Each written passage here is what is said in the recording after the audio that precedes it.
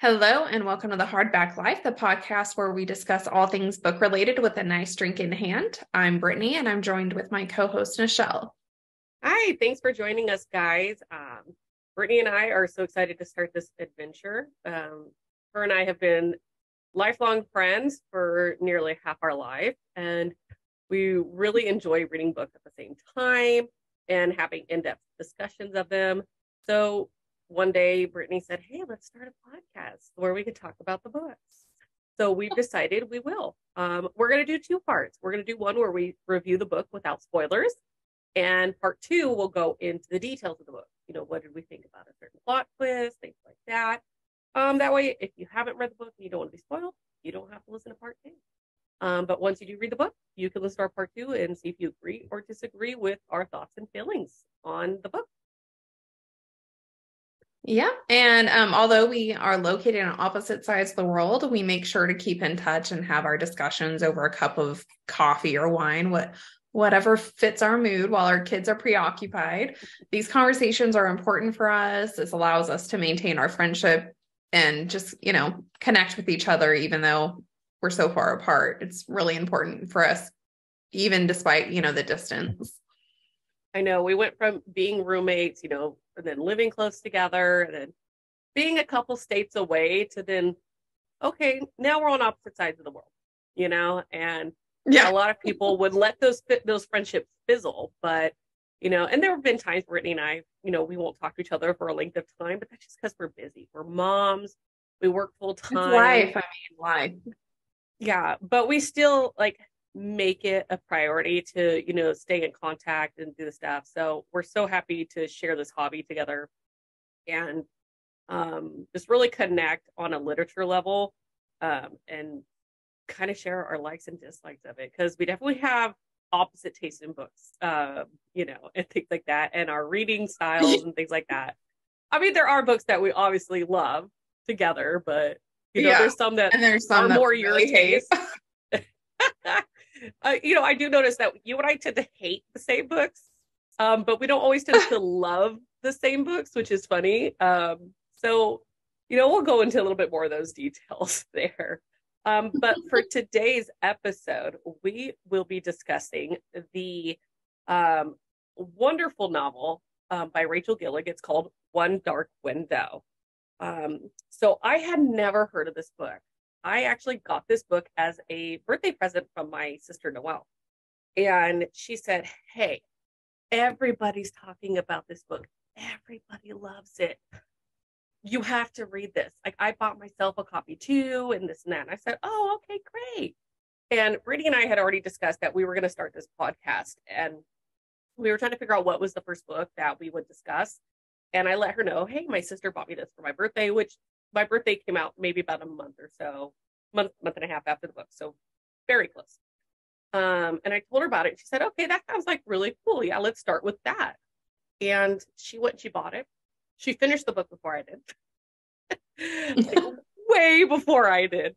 And it's a great book. So we'll go into those details and everything. I'm going to let Brittany kind of take over, give a little bit more details of what the book's about, and kind of go from there. Yeah, that's right. So let's get started by giving a synopsis of the book. So Elsbeth needs more than just a luck on her side. She lives in this kind of eerie, mislocked home. It's cursed. There's methods that need to happen in order for this curse to be broken. And she relies on this monster known as the Nightmare, it's an ancient spirit trapped in her head.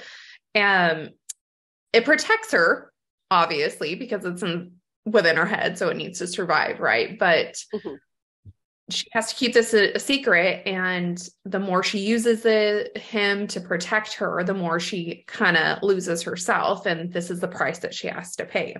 So Elsbeth's life takes a drastic turn when she meets this mysterious highwayman on the forest road. She's drawn into a world of shadows and deception as she joins a dangerous quest to cure the kingdom, of this magical infection. The highwayman turns out to be the king's nephew, and he's also the captain of the Desters. And of course, with him aiding her, this is essentially guilty of high treason with, their laws and everything. Yeah. So together, Elspeth and the highwaymen have until the solstice to gather these 12 Providence cards, which are the key to this cure. However, as the stakes rise and their attraction intensifies, Elspeth is forced to confront her darkest secret and, the nightmare and what she's capable of doing with this ability she obtained. The nightmare is slowly taking over her mind, and she may not be able to stop him. Yeah, I think that's a great synopsis. The back of the book, it doesn't do it justice. I feel like it kind of says like, oh, this is what about, but it doesn't really tell you how amazing. It gives you kind of a little piece of it. It's literally like a crumb. So I read the back of the book and I'm like, okay, it doesn't really give me much, but okay. I mean, it sounds good. The cover is intriguing. Everyone else says it's great, so I'll read it. And I feel that the synopsis on the back is very, very mild. So what Brittany shared with you is a little bit more detailed synopsis without obviously giving anything away. So Blunder is a town or a kingdom, I would say. It's a kingdom. It appears that the story is taking place in the 18th century, Middle Ages. And there is this mist that surrounds the town in the forest, hence our background. They kind of remind us of the book. And these people, they cannot leave. The mist essentially keeps them trapped there. We'll go into details in part 2 about like what the mist does and things like that and how it keeps them trapped. But just know, for the sake of, the review, it's a crucial part of the story. And it's kind of what makes the story. What is this mist? How did it get there? Right. Does it ever go away? Things like that. The one thing I really loved that Rachel did in the books is that each chapter starts with a rhyme. And the rhyme sets the tone for the entire chapter. So just by reading it, you're like, oh, okay, that's interesting.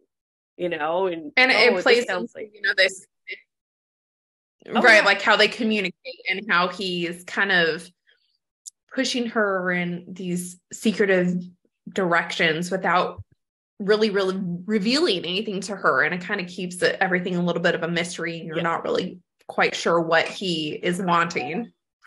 And when Brittany says she means the nightmare. So that's the nightmare. He says a rhyme. He speaks in riddles and rhymes. He's not a cut and dry, just, you ask him a question, he gives you an answer. No, he's going to answer in a riddle rhyme, and it's up to you to figure out what he's talking about. So it's wonderful. I've never seen an author do that. Now, I'm pretty sure there are other authors who've done it. I've just never read a book where it's been done. And the book is from Elspeth's point of view. So it's not one of those books where it's going to jump and you're going to read it from another character's point of view. It is Elspeth's point of view. You follow her 100%. She's the main character. And her character, I think, is she grew on me. And I know, Brittany, you agree with me that she starts off a little slow. So if you read the book and the first few chapters, you're like, okay, this is not exciting. Stick with it. It gets really good. I was worried in the beginning. I wasn't sure. Yeah, and I wasn't sure what to expect because I was a little worried. I was like, oh gosh, this is starting out really slow. I don't know if it's like this the whole time, I'm probably not going to be able to finish it. But she ended up, creating this world. And I think she created something different. I know quests and, that whole Gothic quest fantasy has been done before, but the way that she plays into these Providence cards on this world she's creating, I don't think you can necessarily predict what's going to happen. Whereas other books, you kind of already know what's expected. Yeah, exactly. And I know it's kind of labeled as a Gothic fantasy, novel, but I or romance. I know the title was on there was, a Gothic romance, which I would use that loosely. Yes. I mean, it's Middle Ages, so I wouldn't necessarily say it's Gothic, right? It's Middle Ages. Yes, there's magic in it, but it's not magic like Harry Potter magic. Yeah, it's not magic like, oh, they're going to a school, it's all witches and wizards or, thing like that. Like it's not like that. It's not like the Netflix series, the School of Good and Evil. Nothing like that, people. Nothing like that. It is just more of a Middle Ages, and there just happens to be, magic and that some people have. And in our in-depth discussion in part 2, we'll go over that in more detail and everything. So we don't want to spoil the book from you. It is a wonderful book. There's lots of great surprises, twists, and turns. How the book ends, because I never thought it would end that way. We'll just say that. It's a part of a duology. So there will be a second part called Two Twisted Crowns. And the author did not leave it on like a major cliffhanger, like, oh my gosh, what's going to happen? I have to wait till October 2023 to hear the rest. I mean, she ended it on a good note. And you're like, ooh, okay, where is this going? And well, and it also ended in a way I don't think we were expecting, which is good. Oh. So it could go in different ways, but I think it's opening it up for a lot of possibilities, a lot of explanation. It could go any way. So, I get, you won't know until you read it. But she's really kind of just paved the way for this world she's created. Oh yeah. She's definitely set it up right. One thing I dislike is when authors, leave a book on a cliffhanger and you have to wait a year or two for it. And it's like a major cliffhanger, right? Like, oh, is this person dead or alive? And then also, even when they do that, or it ends and the second book ends up being just a retelling of that same story, just in a different setting, and it ends the exact same way, and it's just a repeat. Like, hopefully, I don't expect that to be like that at all. I don't think she's shaped book 1 to go into book 2 like that at all.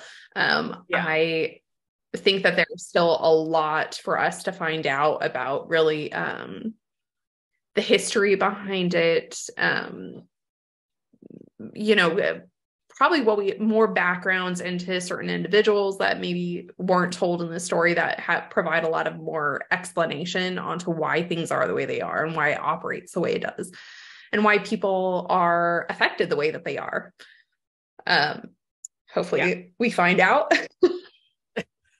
Right. I kind of feel like how the book was written is like maybe she wrote the whole entire story and it was super long and she decided, you know what, let's make it 2 parts and let's cut it like right. Like let's leave a nice little, you almost had it. You almost had it.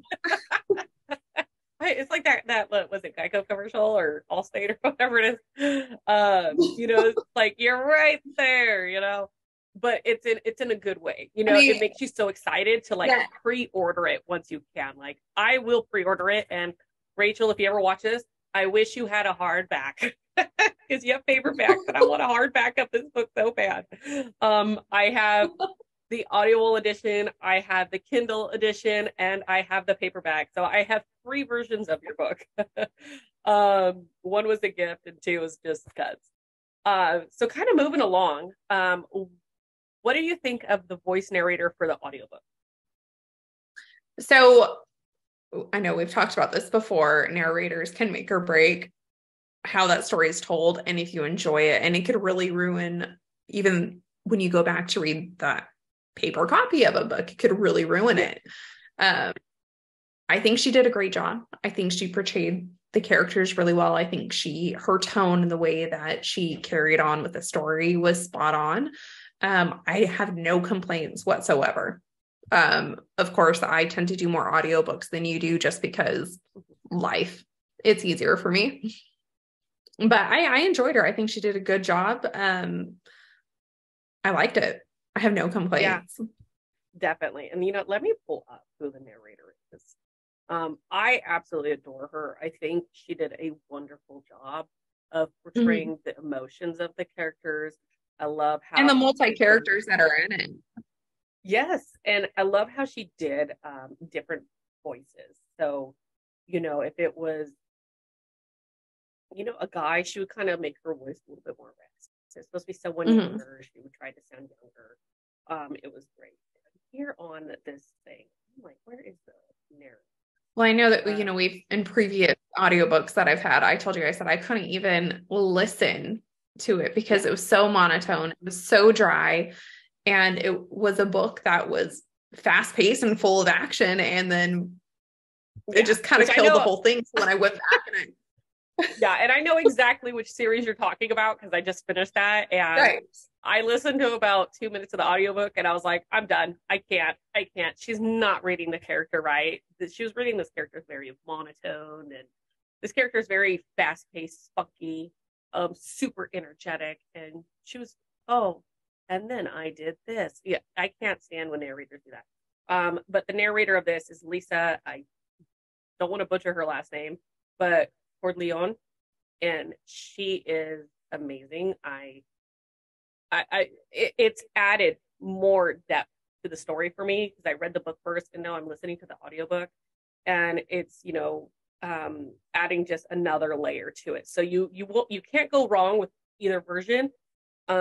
Kindles do these amazing things where you can even read the book and play the audiobook at the same time, and you can read along the book while listening. So I do that a lot of times, just because some characters may have unique names and I'm not sure if I'm, pronouncing them right in my mind. And so the narrator helps, right? Super wonderful. I think you guys will love it. I highly recommend the book. It was a joy to read. It's not like other books I've read before. So that's what I really loved. It wasn't a romance novel. It wasn't an action book.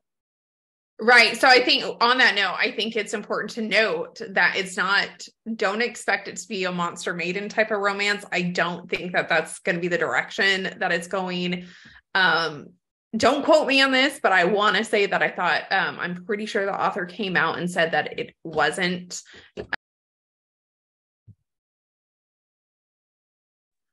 So it was put out there that, there's a lot of preconceived notions that it is going to be this monster romance, and she didn't want that expectation out there. Okay. Your audio did cut out for a minute, so we didn't get the part of the Monster Maiden, but I know exactly where you're going.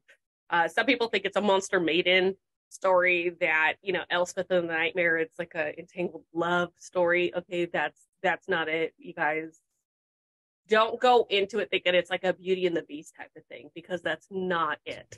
It's not a great. And I wouldn't go into the story in general. I wouldn't go into this book with expectations of something in mind. Don't go into it with any expectations at all. Go because if you go into it expecting some a trope that's already been out there, your typical Gothic fantasy romance for adult fantasy or something, it's not going to be that type of trope. And so it's not a romance novel, you guys. It's not. So don't go in thinking. I wouldn't classify it. You might have a sliver of something in there, but I think it's pretty juvenile. I would say it's safe to say that this book is definitely teen and above. I know Brittany has a preteen, and I'm pretty sure she would let her preteen read the book. There's no vulgarity, which I think is wonderful. Rachel is really good about expressing emotions without the use of crude language, which not a lot of the authors can do that, right? Or just choose to do that. And she does that wonderfully. Yeah, I mean, emotions out. Yeah, I mean, I know there's some areas of the book I would definitely have her skip over. But for the most part, the storyline, yeah. I mean, what, like a paragraph, to be honest, like a paragraph. It was nothing. Yeah. Yeah. It was not, it was literally, I think, a paragraph, and that's it. But other than that, I think if that. Yeah.